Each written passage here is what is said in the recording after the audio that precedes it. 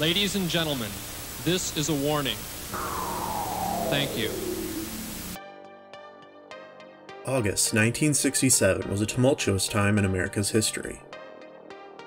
The Vietnam War was still raging on. The leader of the American Nazi Party was assassinated in Virginia, and race riots across the country that began the month prior had just spread to Washington, D.C. and New Haven, Connecticut. But for the African Americans of Stamford, a small city between New York and New Haven, another terror was about to begin. Beginning in August 1967 and lasting for 4 years, the bodies of 5 African American women would be found in the woods within a quarter-mile radius of the Riverbank Road overpass along the Meritt Parkway north of town. Most of them were known sex workers, and most of them were strangled with their own bras, leading the media to dub them the bra murders. Though there would be an arrest in the case, many believe the killer of these 5 women is still uncaptured. Goes on in San Francisco for the man known as the Zodiac Killer. There could be a serial killer in Chicago. The Oakland County child killer. Phantom killer. Frankfurt slasher. 4 children have now been murdered. Has killed 5 and says he's going to kill again. 15 brutally murdered young women. The pattern is the same. One by one, The death count started rising. A man in a mask robbed, tied, and stabbed them. Strangled, stuffed in burlap bags. It is highly unlikely that these women were murdered by separate men. Where will the killer strike next? Police can't answer who or why. That's the question that we'll never know. I don't want to live the rest of my life wondering if this person's going to be caught. I believe that there's someone out there that has knowledge. And he's probably still at large.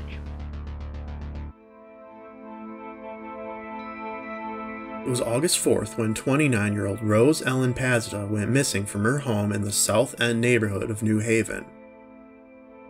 The divorced mother of one was known as Sissy Rush on the streets and didn't even make a mention in the papers.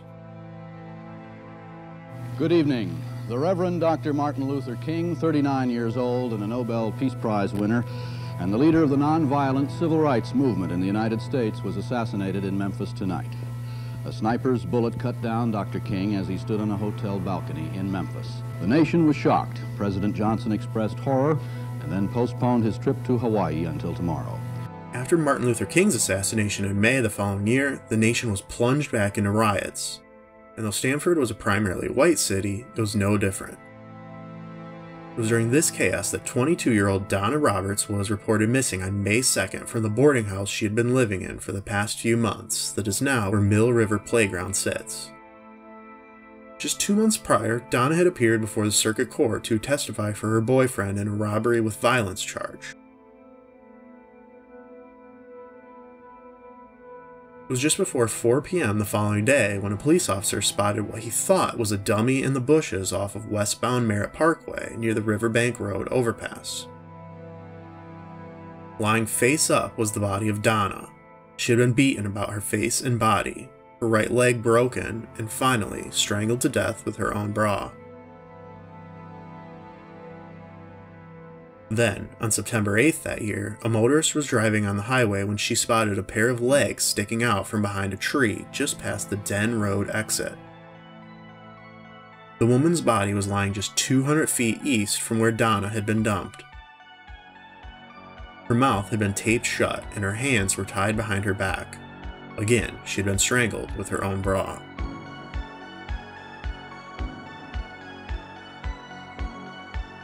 Being that it was a highway, state police were involved in the cases, and within 2 days had identified the victim as 21-year-old Gloria Kahn from Mount Vernon, New York.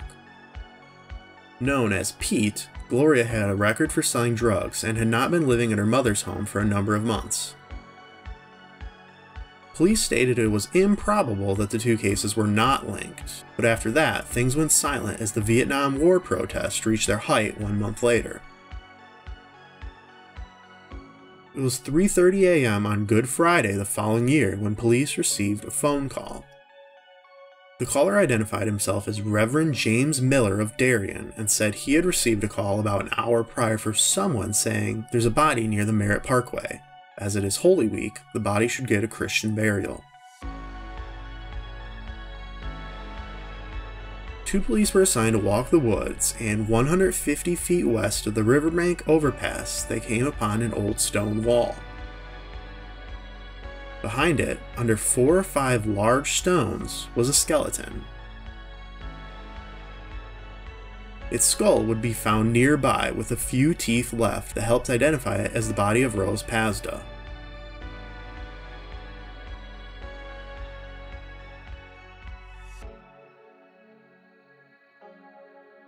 "19-year-old Gail Thompson had dropped out of Stamford High School as a junior in December 1970.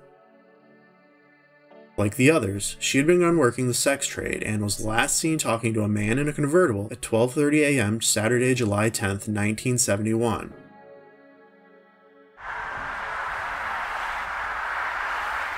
A driver the next morning was approaching the Riverbank Road overpass on eastbound Meritt Parkway when they saw something red on the side of the road. It turned out to be the clothes of Gail, and her body was just past that. She had been strangled with a handkerchief that was also left nearby. Finally, police announced there was a possible connection to the 3 previous murders, but they were still treating them as separate homicides.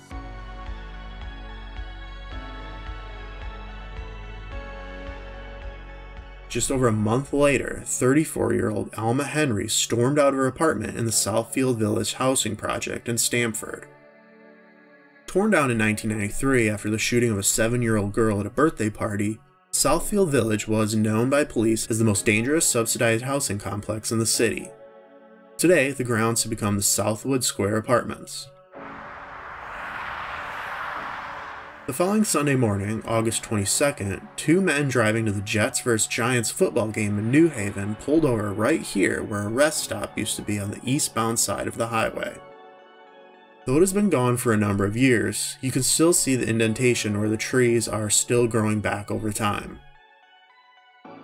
But back in 1971, they used to sit 66 feet back from the road, and just 4 feet past that, the men spotted the body of Alma. She had tape wrapped around her head as a gag, and part of her clothes were found at the rest stop. She was beaten and then strangled with her bra. Her body location was directly across the highway from where Gail had been found. But there was also a difference this time. Alma lived with her husband and 4 children. Her neighbors stated it was unbelievable that she could have been a prostitute. Was the killer branching out, or was there a copycat? An increasingly frustrated community formed the Concerned Citizens of Black Stamford to petition the disservice they felt the case was being given compared to if the murder victims had been whites. In fact, they pointed to the previous year's murder of 17-year-old Joanne Fiore, whose case had been solved in just a matter of a few months. Joanne lived with her parents on the 3rd floor of this apartment high-rise. Usually, she met a fellow classmate at the elevator and rode it down each morning, but on February 18th, that friend had already left, so Joanne used the stairs.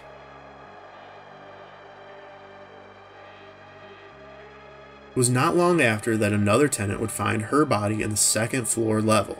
She'd been stabbed 24 times. Being that her father had been in the police force for nearly 30 years, a reward that would eventually reach $3,000 was put up for information on the murder, and a special phone line was also set up.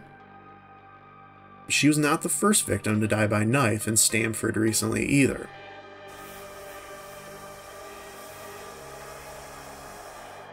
In September 1969, after smelling a strange odor coming from the lockers at the Stamford Penn Central railway station, a porter would find the torso of a young woman wrapped inside a suitcase.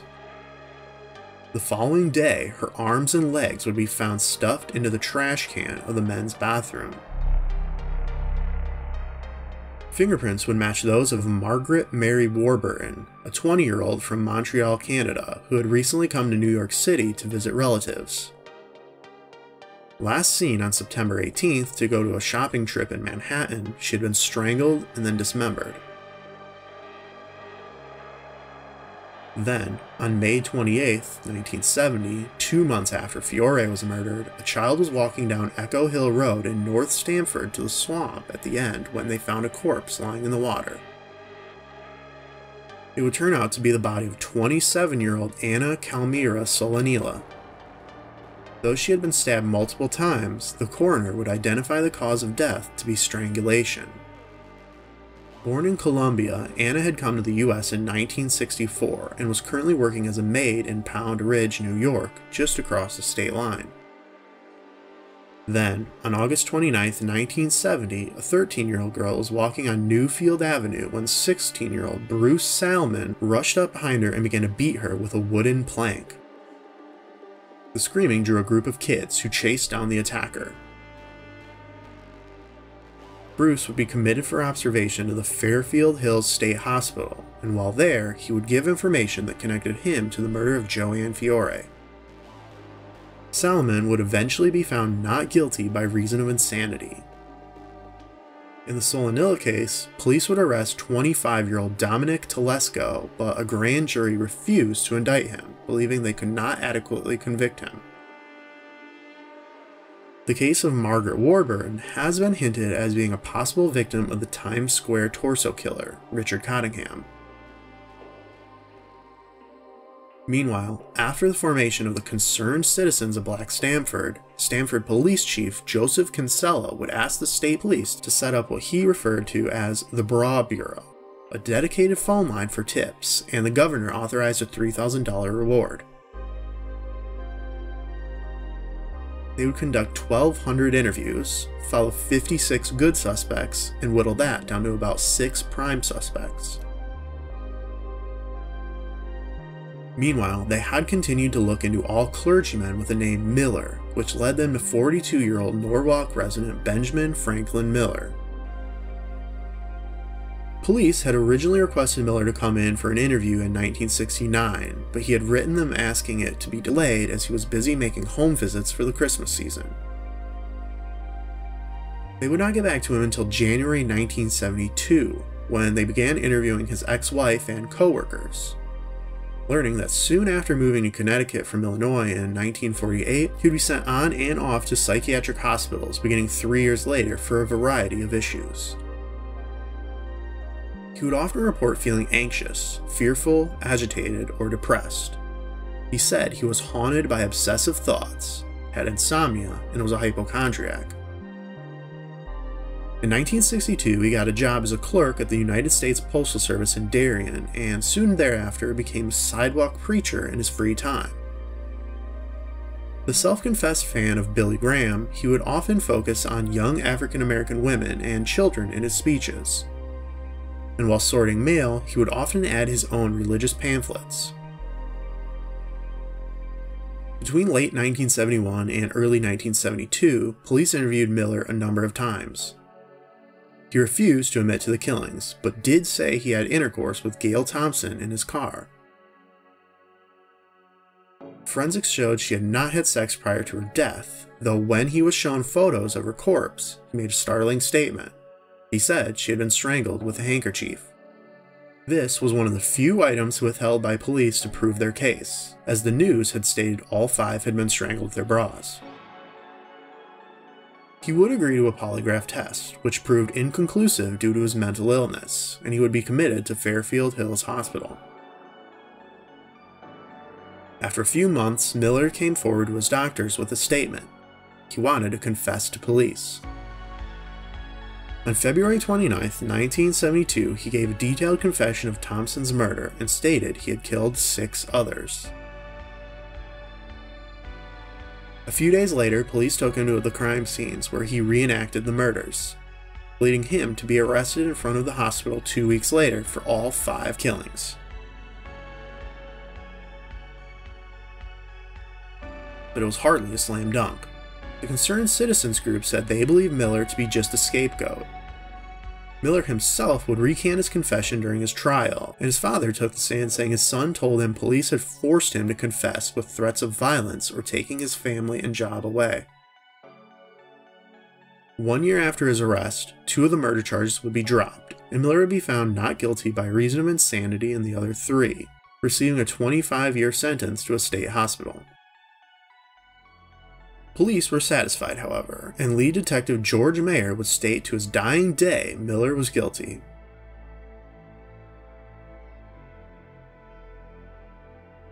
In 1980, Mayer would be one of the multiple detectives from around the country brought in to help solve the Atlanta child murders, another case dubiously claimed to be solved. Despite their son freed, Miller's family wasn't willing to let things rest and hired lawyers to study the case. In their research, they discovered police had another suspect that had not been disclosed.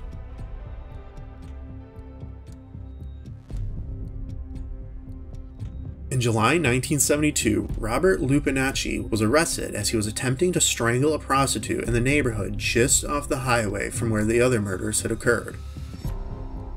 Despite being a known bigot, he would spend most of his time wandering the city's red light districts and knew many prostitutes and pimps. He was described as being obsessed with sex. Where he was arrested was within 100 feet of where 3 of the women were dumped, and his car had been spotted several times around the crime scenes. He also frequented the bars on the outskirts of Port Chester, New York, where one of the victims was also known to frequent. He was also seen at the Hazelton Hotel and reported he had stayed in the same hotel room another one of the victims had rented out previously. He was a member of the German-American Club that was in the Grey Rocks Place neighborhood where Alma Henry had disappeared. But again, it was Gail Thompson's murder that had the most evidence.